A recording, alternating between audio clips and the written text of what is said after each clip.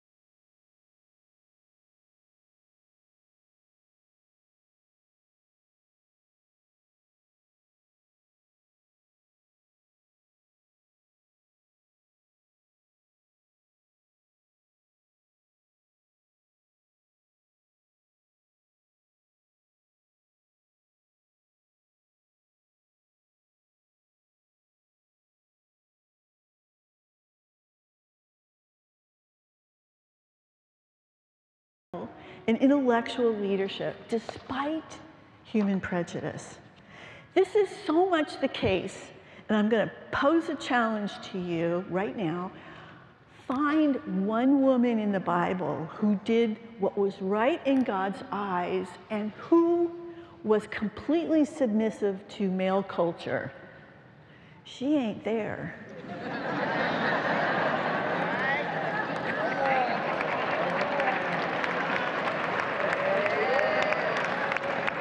She ain't there. I mean, think about this. We have two books in the old Bible, Esther and Ruth, named after women. Doesn't happen in the ancient world. In fact, sociologists and anthropologists are scratching their heads about so much in the Bible. Esther and Ruth is one example. In a male-centered world, Esther challenged her husband, who was a king. That could have happened, right? And Ruth and Naomi traveled to find their kinsman redeemer, Boaz. And Ruth initiates romantic overtures, very much outside the standard of it's the man who does the asking. But then you have the Song of Songs woman who has some romantic interests, and she's not going to be quiet about it. They're behaving like people, like human beings. And then there's the Proverbs 31 woman, right? We don't even know about her husband. Her name and her achievements are celebrated in the gates of Jerusalem. So people coming in inside, it's sort of like, I mean, it's like social media or what used to be newspapers, right? When you walk through the city, there she is, the Proverbs 31 woman, outstanding leader in Israel, terrific businesswoman. We think of Jael, and we're going to talk about some of these women later. But these women were not only human, but they had such extraordinary courage when you consider what they did. And that's how God introduces woman in the next slide, Genesis 2. Now, the only not good in a perfect world, and this is straight from the Bible, is Adam's aloneness. Adam cannot really complete the divine commission of tending to the garden without an etzer kenegdo in Hebrew, which means a strong rescuer. Now, our English Bibles, mostly run by male translation teams until recently, and I'm happy to say CBE has its own, they translated this amazing Hebrew word as help. It means, it comes from two root words, to be strong and to rescue. This is why we have Esther. This is why we have Ruth. And this is why we have the other women you will meet. Now, they translated it this way, and it's used, this word etzer is used 21 times in the Old Testament, most often for God's rescue of Israel. I lift up my eyes to the hill where my etzer comes, my rescuer, the maker of heaven and earth. Now, that's not to say that women are more divine than men, but God realized for them to complete their work representing God in the world, the two of them had to work together. And this is really what the humanitarians are saying to us today. Unless you have women working beside men in every corner of the world, unethical practices rise.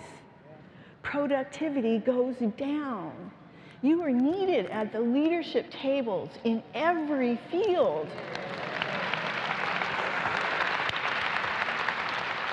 You weren't created to be a subordinate. You were created because your moral rescue is needed in businesses today.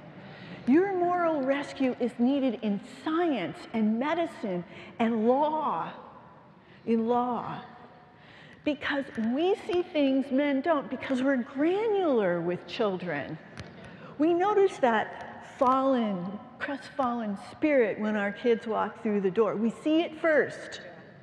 And we can see when what they're saying isn't quite right. I call that the mama bear glare. But this is the thing that women know for the reasons for which God created us. And we cannot leave ourselves in the back room. We're needed at those stages, not because we're strident and want power and need control, but because we recognize that without us, the projects don't go as well.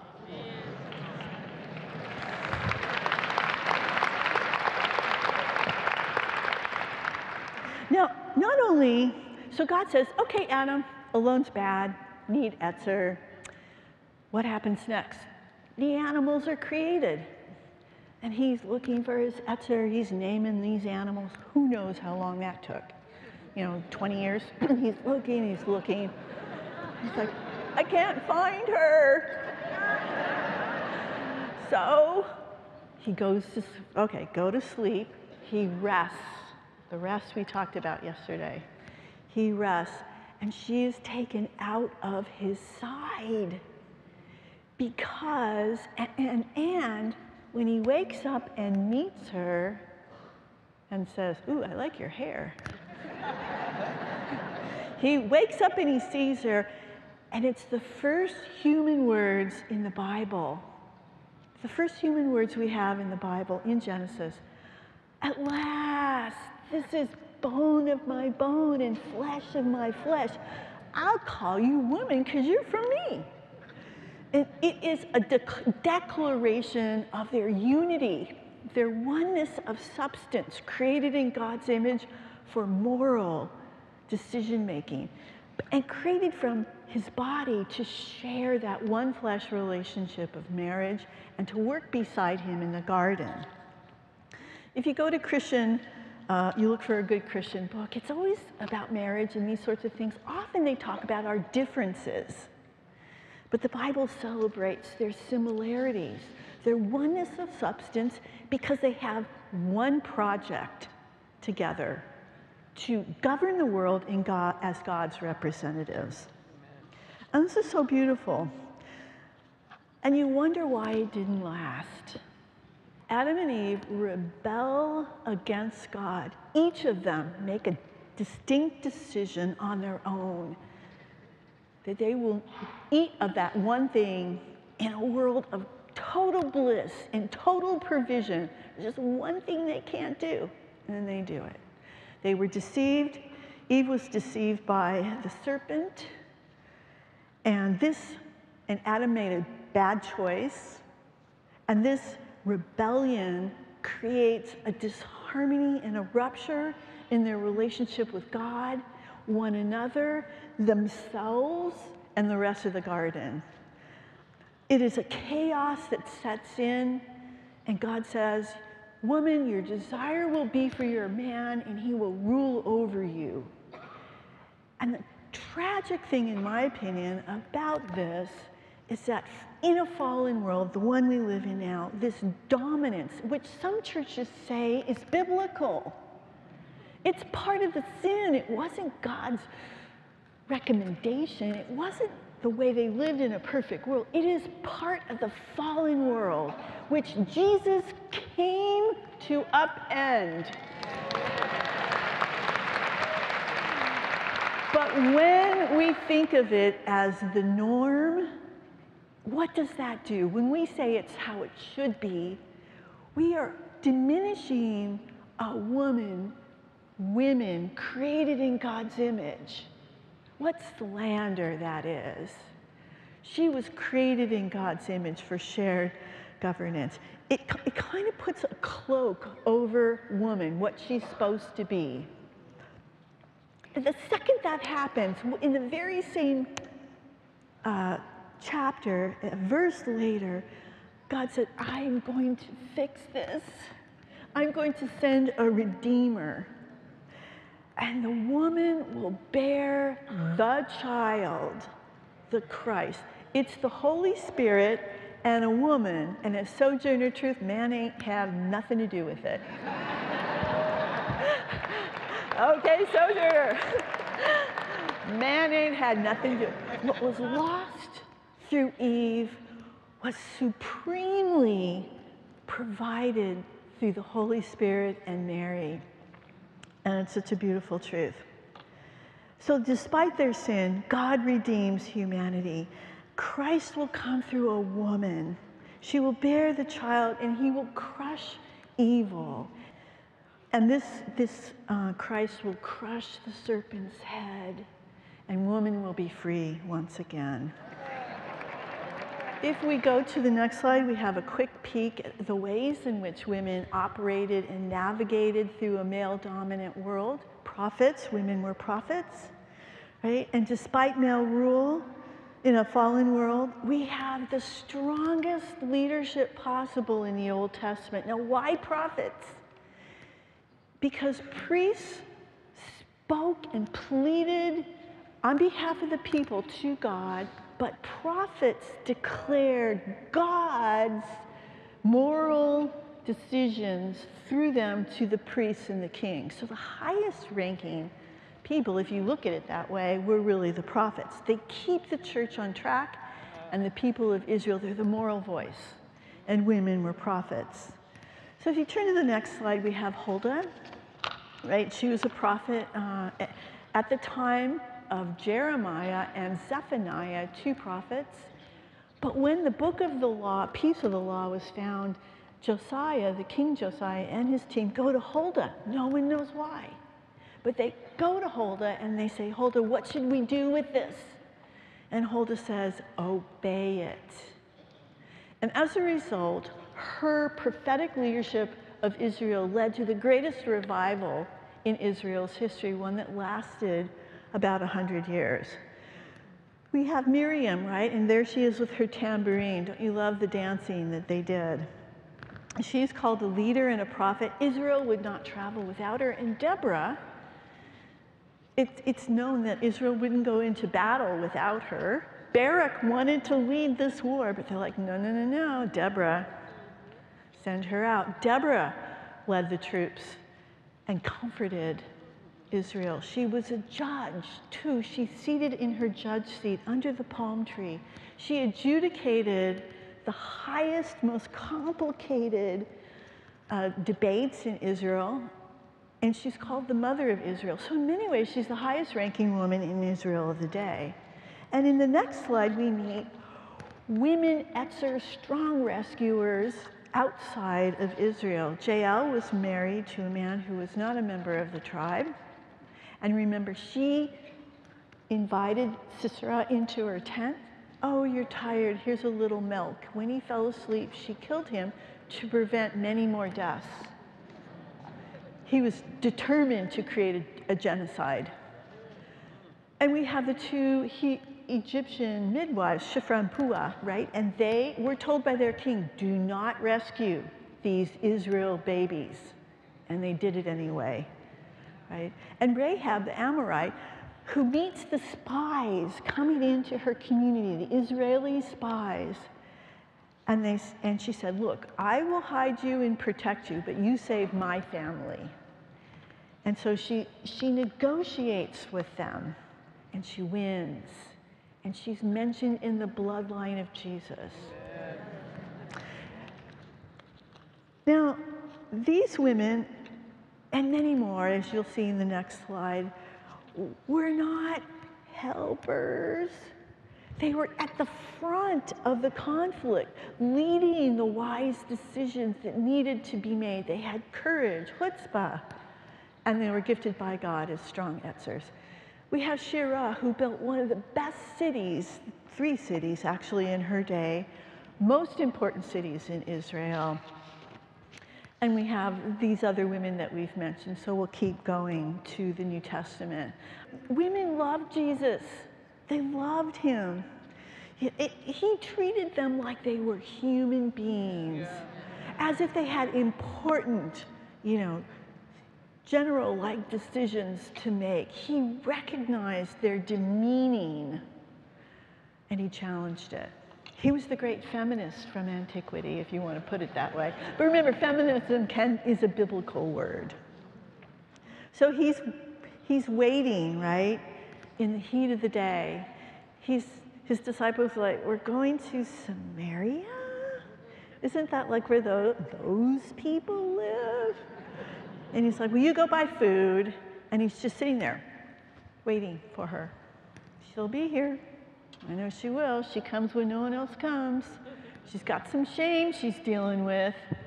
She's been put down. She doesn't know how to fight. She shows up, right? At the well Jacob built. These two, this is a woman that Jesus holds the longest conversation with anyone in the New Testament. He's talking to her. He tells her all about herself, as the movie pulls out so well. And she says, "Are you a prophet?" And he utters those words that any Jew or Samaritan would recognize. He says, "I'm the I am." Messiah. Right about then, the disciples show up, and what? They're astonished. He is telling her his identity and not them. And what does she do? In this movie, she throws her jar, she dances, she goes back to her village and leads this hated tribe into the Jesus tribe. Hated tribe becomes the Jesus tribe. She's the first evangelist, and frankly, she's one of the most successful. And Jesus picked her, lowly and outcast as she was. He's on the hunt for her. And that's who he is for me. Let's go to the next slide. Here we have the Syro-Phoenician woman. She heard about the miracles, and she's mama bear. She wants her daughter healed. She's a mama bear. So she crashes a party.